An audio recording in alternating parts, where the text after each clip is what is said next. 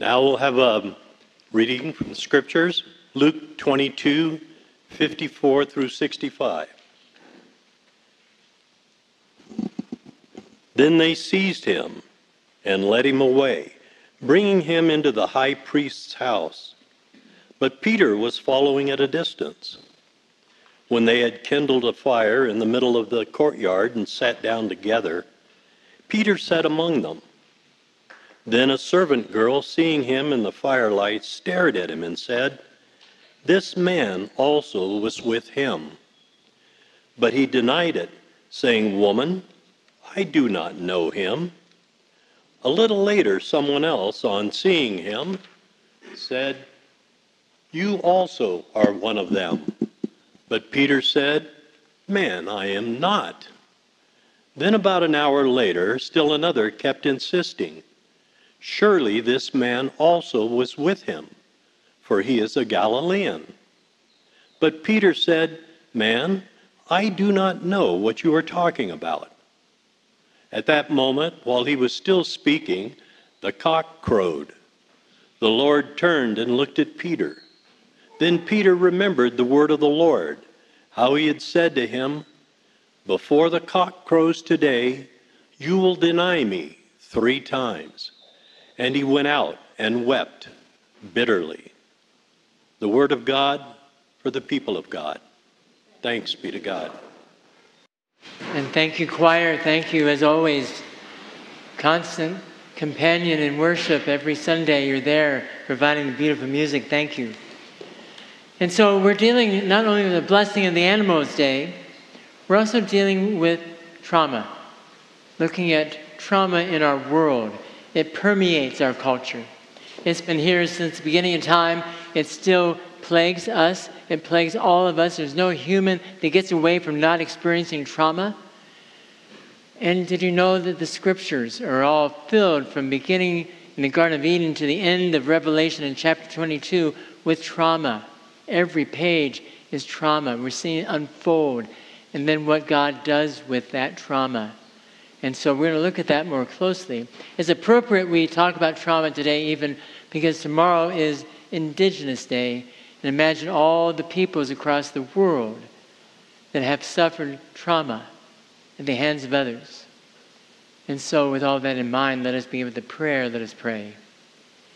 Loving God, gracious God, holy God, for this day we give you thanks. And now be with us in our eyes and our seeing, our ears and our hearing, our lives and our living this day, we pray in Jesus' name. Amen. They seized him. Those are the first words in our scripture today. They seized him. They, the soldiers, the religious establishment around Jerusalem. Him, Jesus. It's Thursday evening, Monday, Thursday. He's been arrested. He's going up to the high priest's room up above the courtyard to be interrogated. And then tomorrow he will be crucified. There are chapters in each of the Gospels describing what takes place in these days. And too often, Lent goes by too quickly. We get to Easter without really realizing and taking pause to see the trauma in these stories. I thought at first, looking at this passage this past week, after they seized him, caught my attention. I thought it was only Peter that was traumatized along with Jesus. It turns out everybody in this story is traumatized. The soldiers, the priests, the servant girl, being a girl in that age and also a servant. Imagine. The soldiers again. And all those who are looking on knowing what's happening. Trauma just drips from the story. You may have trauma yourself. You may have experienced it at different times. You may have been gripped by it, seized by it. That's what caught my attention, because I know what it's like to be seized by trauma. There's nothing I can do about it during that time of being seized by it. No one can say anything that's going to make it better. Images from past traumas just soak into my soul. Maybe it happens to you as well. what then helps us get out of the trauma? What takes place? What do we see in Scripture that may help us as well? What do we see that may help the world? Now, why does trauma happen? It's a complex. We had Victor Nelson earlier today at the adult ed class talking about trauma. He's a trauma specialist, a therapist, a Lutheran pastor, retired now. Help identify some of the causes. One is that trauma imprisons your mind. Something from your past jumps up at you, takes hold, and doesn't let you move. Imprisonment. It feels that way at times. The brain changes. Medical studies, scientific studies show how the brain changes with trauma.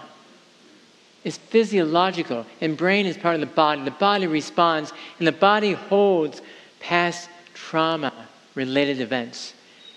Until you know how to release them, they're going to grip you, seize you until that time. It goes back generations. It can go back 3 generations, studies say, maybe even more. How people who, let's say, had grandparents and great-grandparents in the Holocaust still suffer trauma, even though they may not even know what the Holocaust was all about. Other traumatic events that have happened to families gets passed down into the present day. And then, I just found this out by taking a course at San Francisco Seminary the past year. I graduated, I have my certificate now on trauma and spiritual care. Much of what I say from now on is going to be what I learned. But that this, sometimes, trauma often is intentional. That is our whole second course out of 4 courses, was the intentional putting trauma upon people and nations by those in power, by the authoritarian leaders, by all those who put people's needs last and they struggle. When we see this story in Scripture, in the Gospels, the people in Jesus' day were hungry. They were impoverished. They were in need of something to get them out of their trauma, which was palpable. You don't think it's intentional? What is this? We have our cell phones and they keep track of us. You can't go anywhere without your cell phone, or else you feel like you're lost something and that you're missing something. This is keeping us held down, is what my professors say. Don't let cell phones do that to you. Social media, my professors say get off of it now. It's traumatizing. It's meant to be traumatizing. Cable news, meant to be traumatizing. It's addictive. You keep wanting to go back and back. A lot of our youth are having trouble. Our children are having trouble with this right now, but it's intentional. Think of all the pogroms. Think of all the ways that countries have invaded other countries. It's going on right now. It's trauma. It's intentional. They know what they're doing. What do we do then? The church has been part of it. For all these years, for generations, centuries, the church has done this. People are still trying to get out of the trauma of religion. So, what does this church do? What can this church become? What has this church done already? Here's what we might be able to do to help with the trauma. And I had to look through all my notes. I took a lot of notes, but I don't know about you. When I take notes in class, I'm scribbling to get it done fast. I can hear everything, and I think I will know what it says. When I go back to it, I don't know half of the words I wrote down. But I was looking through notes, and there it was. It said, in my writing, I could read that writing, it says, the antidote to trauma is love. That's the antidote. We talk about love a lot. We sometimes lose the significance of it. Love and compassion. But in my notes, it is the antidote. the trauma. Now, if you're dealing with trauma in a deep way and you can't get out of it, please, please go to a medical mental health professional. Please do. Get connected. Talk to me. I have resources to find other people who may be able to help you. Talk to other people who know, but do that. Don't live with it. But what we can do as a church is this, I think, at least partly. My 40th anniversary of ordination is tomorrow. 1984, I was ordained into the Presbyterian Church. A long time. I look back on those 40 years and I say, here's what I think I should have done better. But here's what I think ministry is all about. Two things. Show up and be kind. Keep those in mind. You show up. We show up on Sunday mornings here to worship together. It's not a single private worship service. We're doing it in a community. Community is so important, especially with the pandemic, who has just knocked us off kilter. We need to be in community like this. We were told to isolate during the pandemic, and now our political divide is dividing us. We need to come together, everyone. We do so every Sunday. Show up. If someone's putting on a class or doing a course or giving a concert, show up. That's a little simple thing to do, but show up for them. And be kind. If we were as kind as we think we are, hope we are, imagine our church would be that kind place. Known across the community as a place you can go and you will receive kindness in everything we do. Be kind. Show up. Here's a third one that may go against that some, but it doesn't really. Be prophetic. Pastors try to be, and often don't feel they can be. Too scary, too tough. You pay our salary. But being prophetic, the prophets identified the trauma. We need people to identify trauma before we can do something about it. So be prophetic. May we all be prophetic in this world to look in those places of injustice and bring justice about. In those places of poverty and bring abundance about.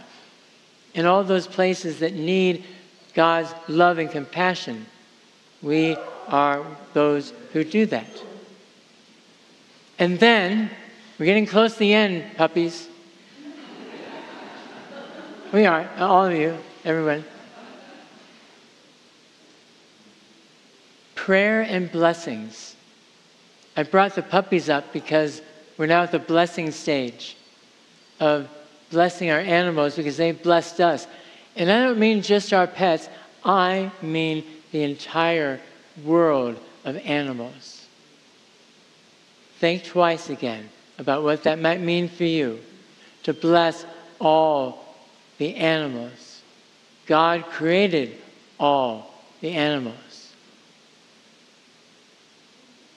And did you know scientific studies show time and again that prayer is effective? When we pray, our prayer isn't just for our little spot here. Prayer somehow transports itself across the world. Don't know how it happens. But when we pray, God's Spirit is close to us. And we know God's Spirit is across the world, in the universe. Oh, pray. Give blessings to your animals, not only this one today, but every day. Pray for others every day. Last one. The last assignment we had was to write our future story. I mentioned this before. I'll say it again. It's so important. To write our future story, which means Imagine what your life will be in the future without any barriers, no divisions. Nothing's going to stop you from getting there. That's your future story. Spend 20 minutes on it and imagine. Because God has a great imagination. Imagine what God's done in the world. Taking a small group of people when there were no people, making them a people.